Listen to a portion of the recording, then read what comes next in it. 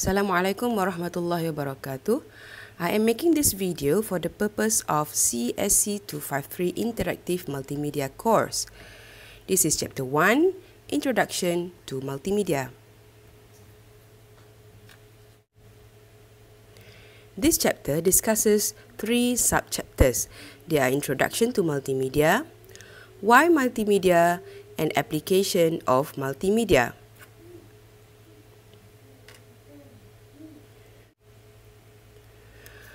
Multimedia is defined as any combination of text, art, sound, animation, and video delivered to you by computer or any electronic or digitally manipulated means.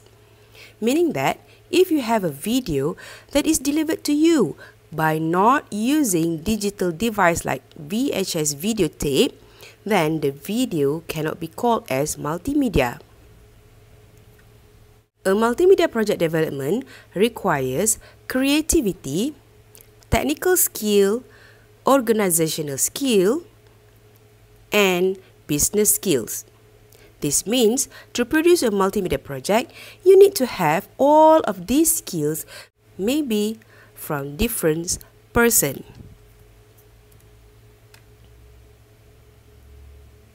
Now, let me explain the meaning of terminologies in multimedia. First, interactive multimedia. A multimedia is called interactive when the user is given control to the content. Second is hypermedia. A multimedia is called a hypermedia when the multimedia project has linked element for navigations. It means that if the user is free to navigate the content in the multimedia, then the multimedia is called as hypermedia. Number 3 is multimedia developer. Multimedia developer is the people that involved in the development of a multimedia project. Number 4 is multimedia project. Multimedia project is the software used in the development of multimedia. The messages that is intended to be delivered to the users and all of the contents in the multimedia development. And last one is multimedia title. Multimedia title is not the title of the multimedia project, but it is a finished multimedia project that is shipped to the user by using various platforms. Now, we are going to discuss about the type of multimedia. The first type of multimedia is linear multimedia.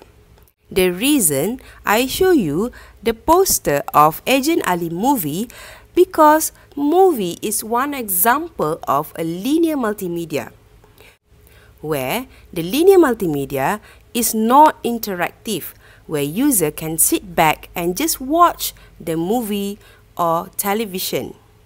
Linear multimedia give minimum control to the users. It normally presents from start to the end or even loops continually to present the information. Movie or demonstration video are the common type of linear multimedia. The second type of multimedia is the non-linear multimedia, or it is also called as interactive multimedia.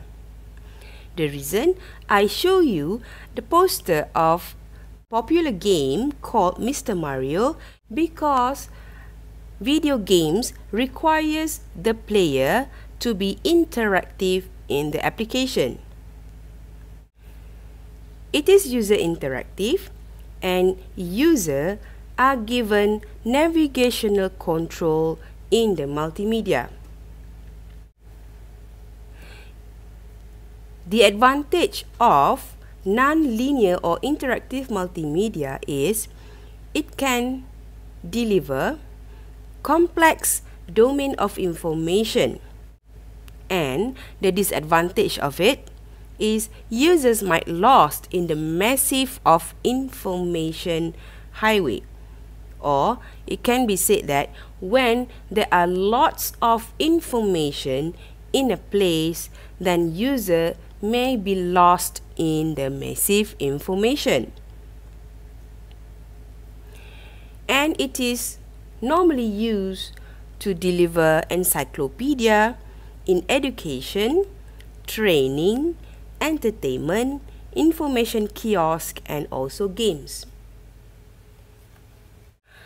Next, how to deliver the multimedia content. Multimedia project can be delivered through online web pages and applications, whether by using the computer platform or the mobile device platform. In old days, the multimedia is delivered through PDAs or handheld devices. But the primary media for delivering multimedia are the compact disc or digital versatile disc DVD and also the Blu-ray disc. Please read the further explanation of how CD-ROM and DVD are being operated. CD and DVD normally needs CD and DVD burners, software or hardware to read and write the data. Now we are going to discuss why we need multimedia. First of all, because of the retention rate.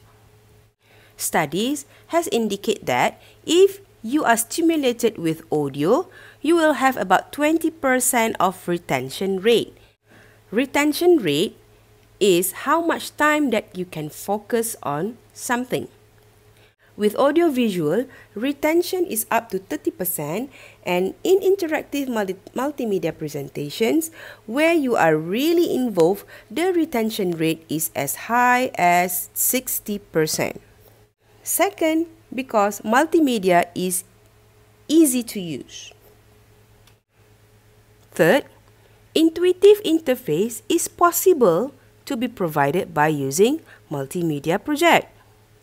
Number 4, user always have immersive experience when using multimedia, just like while you are playing video games, where you are deeply immersed in the experience of the games. Next, multimedia can provide interaction and retention. Multimedia also can provide better understanding, where multimedia can illustrate something in video and animation form. It is cost-effective.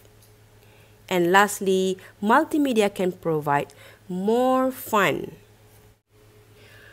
Okay, now let's discuss about the applications of multimedia. Most multimedia projects reach the homes via television sets or monitors with built-in user inputs.